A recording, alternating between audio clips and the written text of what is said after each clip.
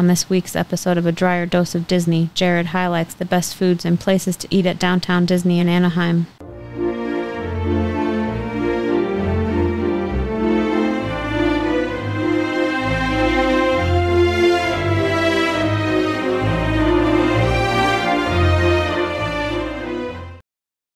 Welcome to another episode of A Dryer Dose of Disney. I'm your host, Jared Dryer.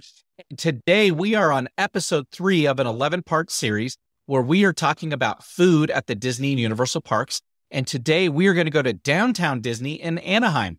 So episode 1, we started at Disneyland and we had some special guests and we talked through a lot of different foods that are out there that are great. So if you haven't had a chance to listen to that Disneyland episode yet, we do encourage you to go check that one out. And then last week, we covered California Adventure and some of the great food items that we've had there. And today, we're just going to come right out of the gates in the entrance of those parks and walk right on over to downtown Disney because there are some great food items there as well. And in fact, the way that my family likes to vacation when we go to Disneyland in Anaheim is we will stay very close to the resorts. But on that day that we fly in, we're not going to spend money for a park admission on that day just because we know we can't get our money's worth out of a half a day or less at the Disneyland or California Adventure Park. So what we like to do is we like to come in and go to downtown Disney. We are already immersed in that Disney atmosphere and environment. We get some great foods over there and we can start our shopping early, but we like to knock out downtown Disney on our arrival day and just really kick off our vacation in the right spirit of Disney and get things going. So we're going to highlight for you today some of the best foods that we've had there, the best places to eat. And normally I go through our disclosure and tell you that, hey, we're going to skip over the hamburgers, the hot dogs, the chicken nuggets, and the pizza because every Disney park has those. Downtown Disney is actually a little bit different. Since we're outside of the park, these restaurants are unique enough, which means that you are going to get different foods at these restaurants than what you would get inside of the parks. So we are going to cover a lot of those for you today. Our second disclosure that we like to give everyone is that it is impossible for us to eat every single food item out there, as well as go to every single restaurant. So if you have some food items that we missed, we apologize. But if you think that they're fantastic, hop onto our Facebook page over at A Dryer Dose of Disney and send us a message and let us know.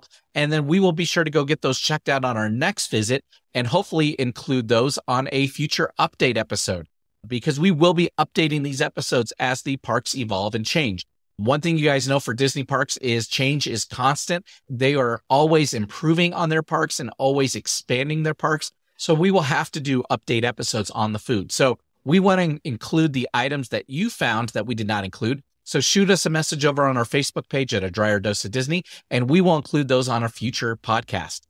Finally, we want you to subscribe. So wherever you're listening to us, click that subscribe button. That way you're notified whenever we drop an episode, which is every single Tuesday.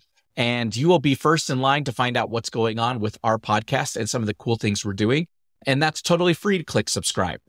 In addition to that, if you found a tip or trick that saved you some time or money, we ask hop on over to Patreon. And actually, if you go to our show notes, wherever you're listening to this podcast, or if you're on YouTube, you will find the link to our Patreon and you can contribute a couple dollars there. And if you become a subscriber, you're going to get access to our Butterbeer episode and how to go to Disney for almost free episodes. And those are some great exclusive content for you to save some money right now. So we want to encourage you, please support us out there, and that'll help us keep this podcast going. But with that, let's go ahead and dive right into downtown Disney and talk about the best places to eat. And today, because we like doing so many snacks at downtown Disney, I'm going to start with snacks. These are some of the best snacks I've had at any of the parks that are out there. And in fact, our number one is probably one of my favorite things. And anytime someone tells me they're going to Anaheim, I'm going to tell them our number one snack you have to do. You need to go get it every single time. So you're definitely going to want to find out what that is when we get to our number one. But starting with number 5, this is kind of an ironic one because I'm going with a chain-based snack out there, and that is Wetzel's Pretzels. And you all know what Wetzel's Pretzels is if you have traveled anywhere because they're in a lot of malls. They are in a lot of airports. But hey, they're one of our favorite go-to snacks, and they've got them all over downtown Disney. And in fact, the ones that we like are their cinnamon sugar bites. And we will get a cup of those cinnamon sugar bites and walk around downtown Disney and share those with one another as a sweet little treat. We love those to death. So Wetzel's Pretzels made the list just because they are so good and we love the quality of those little pretzel bites everywhere that we go. Number 4 on our list is one that you guys would probably debate should be higher up on the list, but I'll explain why it's not. And that is salt and straw ice cream. So if you've not had salt and straw ice cream, they have very unique flavors. They are all very good. In fact, I've never had one that I didn't enjoy, but they have combination flavors. So instead of your typical vanilla chocolate, you're going to get something more like a caramel and pretzel sea salt type of ice cream over at Salt and Straw. So they have very unique flavors. I've heard of wasabi flavors. I've heard of cheesecake flavors. I've heard of them all. And every single one that we've tried is really good. So we definitely encourage you, go to Salt and Straw and check those out over there. But the reason it didn't make higher on my list is because there are a lot of people that like the traditional type of ice cream or not prone to those type of unique flavors. Now, don't get me wrong. They're usually going to have some kind of chocolate explosion type flavor that's going to be brownie and chocolate chip or something like that, that is really good. And you can always go try that out.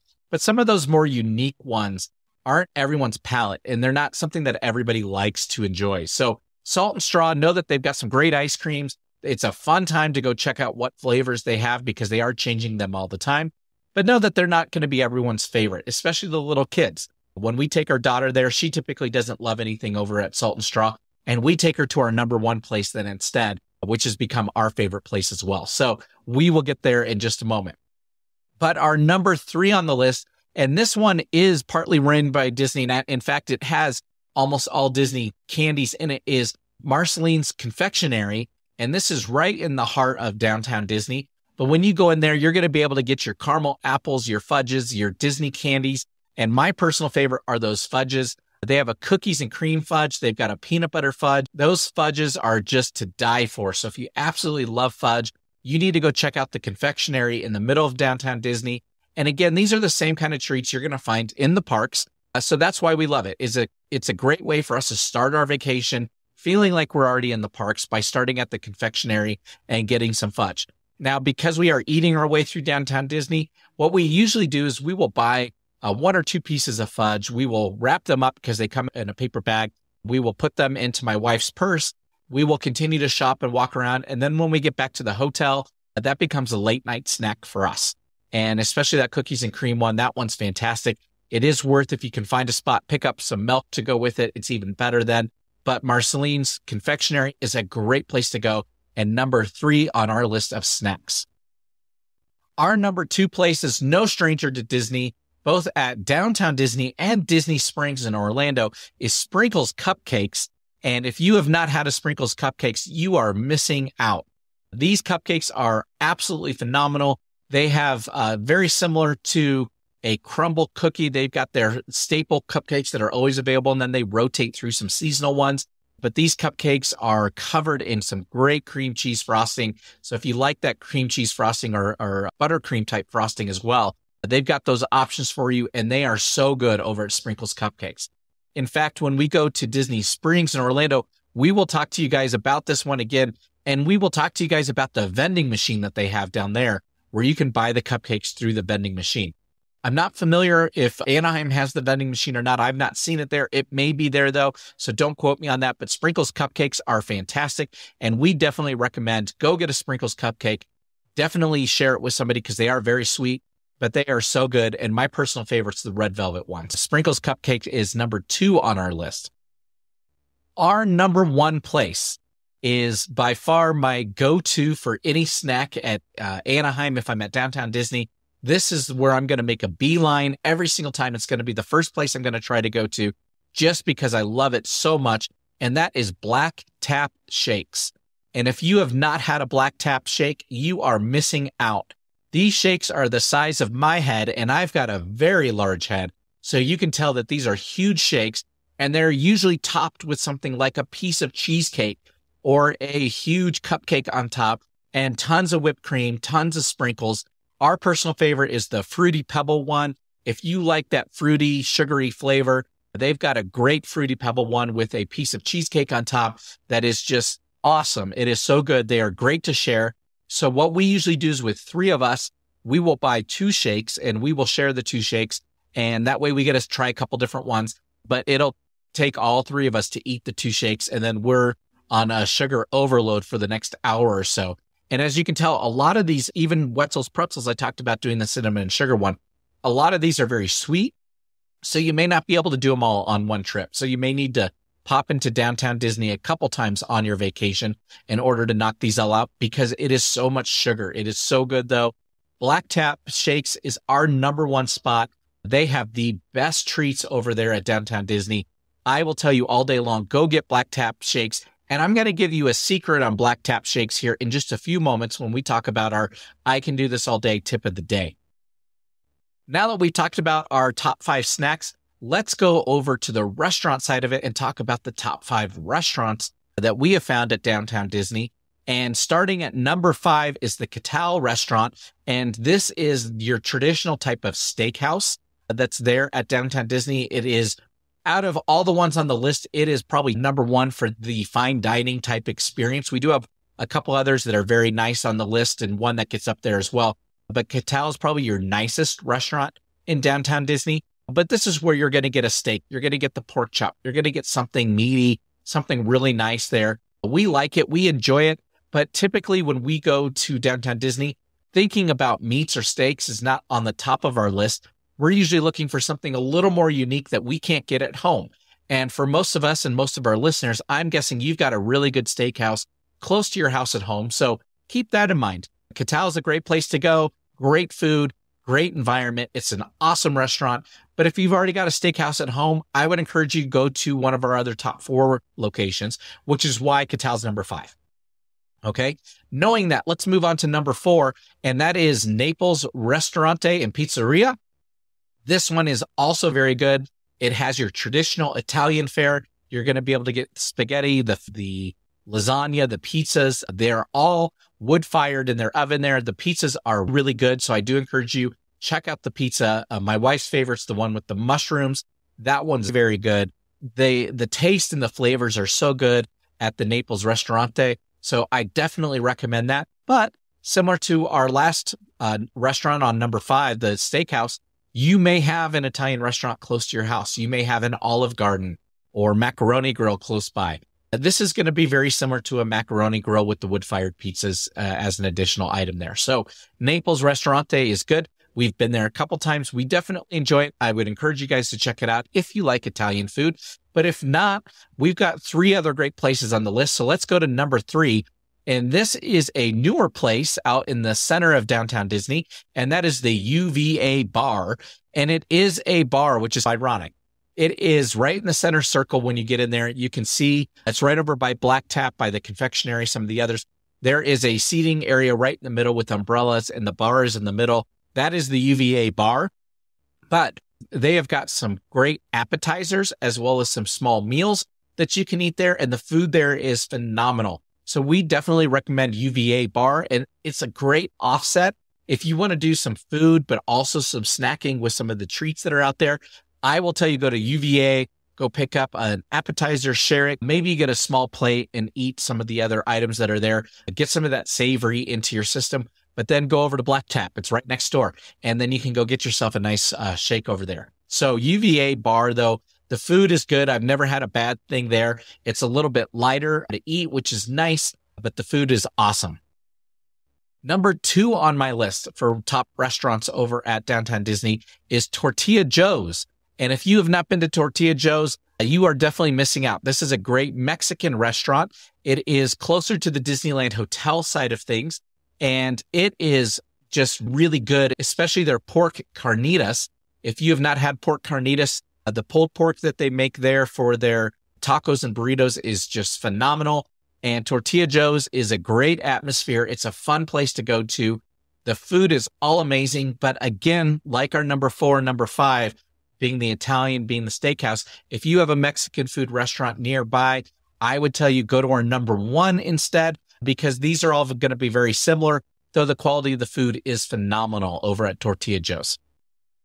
Our number 1 place, and again, the reason this is number 1 is because it is a unique place. It is a fun place, is Ralph Brennan's Jazz Kitchen. I have eaten there multiple times. I will continue to go there almost every single time I go to Downtown Disney. And the reason is I really love New Orleans style food. And I love things like jambalaya. I love crawfish. I love the beignets. I love all of that. And you're going to find that over at the Jazz Kitchen.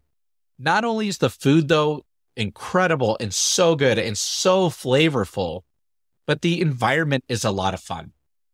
Being a jazz kitchen, they have music usually playing. They'll have live music on the piano up front.